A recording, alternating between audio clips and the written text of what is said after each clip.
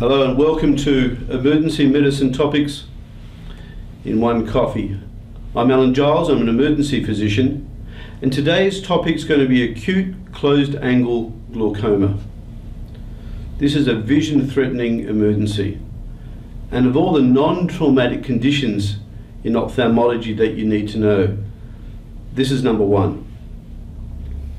Now, to start off, I'm actually going to play a video thanks to open.osmosis.org on Wikipedia, and this will look at the difference between closed angle and open angle glaucoma and offers give us a little bit of review of the anatomy.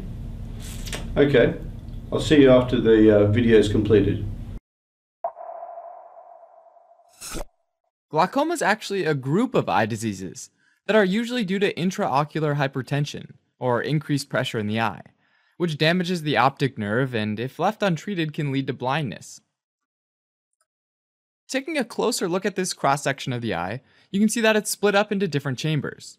The anterior chamber includes the area from the cornea to the iris.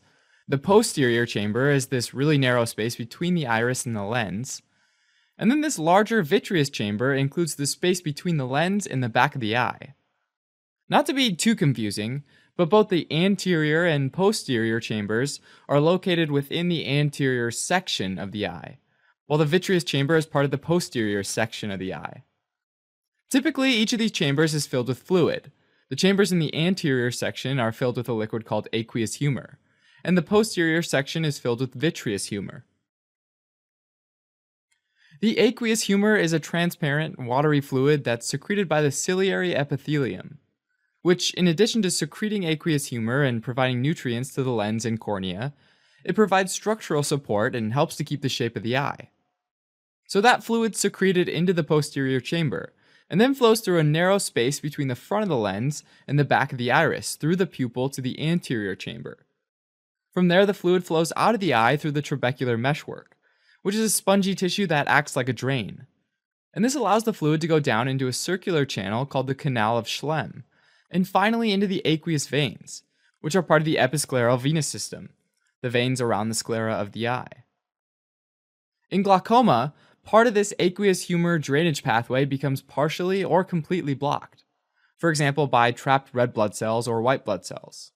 So that fluid can't easily drain out. This causes the pressure within the fixed space of the anterior chamber to quickly build up, causing intraocular hypertension, which is defined as pressure greater than 21 millimeters of mercury, or 2.8 kilopascals.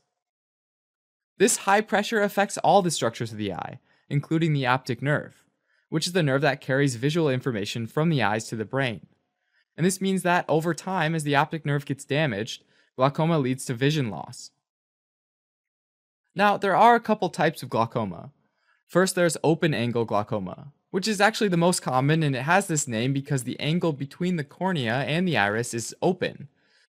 In this type, the drainage system slowly gets clogged over time, and so there's this gradual increase in pressure on the optic nerve. This increase in pressure initially results in atrophy of the outer rim of the nerve, resulting in a decrease in peripheral vision. As that pressure increases even more, though, there's continued damage to the optic nerve, which eventually leads to a loss in central vision as well. Another type of glaucoma is closed-angle glaucoma, also known as angle closure glaucoma or narrow-angle glaucoma. And this is due to the angle between the iris and the cornea being too small, meaning that the passageway for aqueous humor outflow is too narrow, and this is as a result of the lens being pushed against the iris. The result of this is that the drainage system gets blocked again, but this time causes a rapid buildup of pressure within the eye. Okay, so how do these acute closed-angle glaucoma patients present to the emergency department? Well, it may have been precipitated by going from light into dark, like if they went from the outside into a movie theatre. With darkness, the pupil will dilate, and the iris therefore will become shorter and thicker, and this can close off the angle and precipitate a sudden increase in pressure, which in turn can put more pressure on the optic nerve and can cause ischemia of the optic nerve and potentially irreversible visual loss. So they get sudden pain in the eye, in the headache, they get photophobia, they can get overwhelming nausea and come in vomiting, and they can look dreadful. So often when they get here to the emergency department, they get given a Cat 2 and get seen fairly quickly. Once you look at the eye, you can see that there's decreased visual acuity.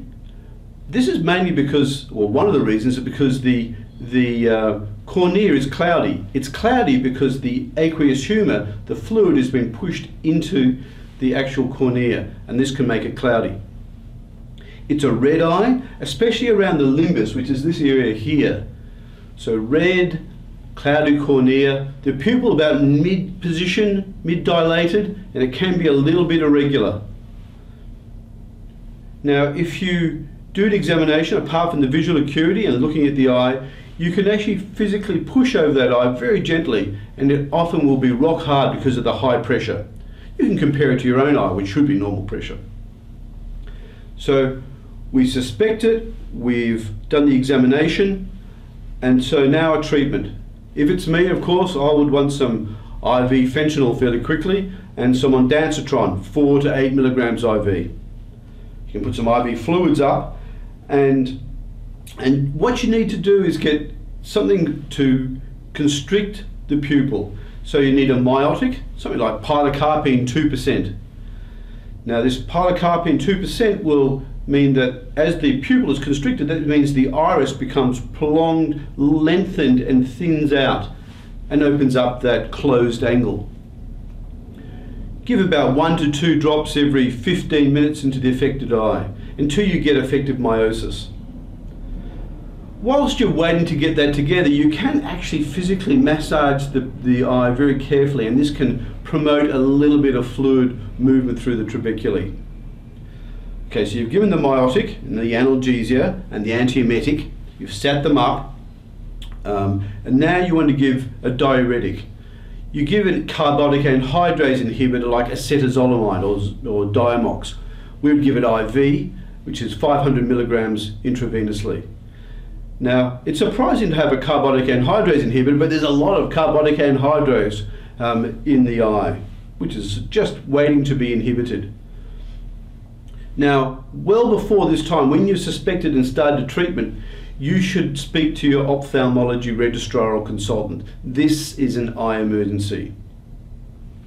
And they can help guide therapy, because it may be that if it's not improving after half an hour to an hour, they're likely to be coming in, but they might ask to give some mannitol as another diuretic at 1 gram per kilo IV. Now this should show an improvement in the pain, there should be less redness to the eye, the cornea shouldn't be as clouded. Definitively, it's actually to do an iridectomy, a peripheral iridectomy. This is a pretty big one we're seeing here, and that allows drainage through the trabecula between, so that the iris doesn't compress on the lens and block the area. Okay, so we've identified the acute closed angle glaucoma when they've come in. We've referred appropriately, and we've done appropriate treatment. I reckon that'll just about do for acute closed angle glaucoma in one coffee. Okay, I'll see you soon. Cheers.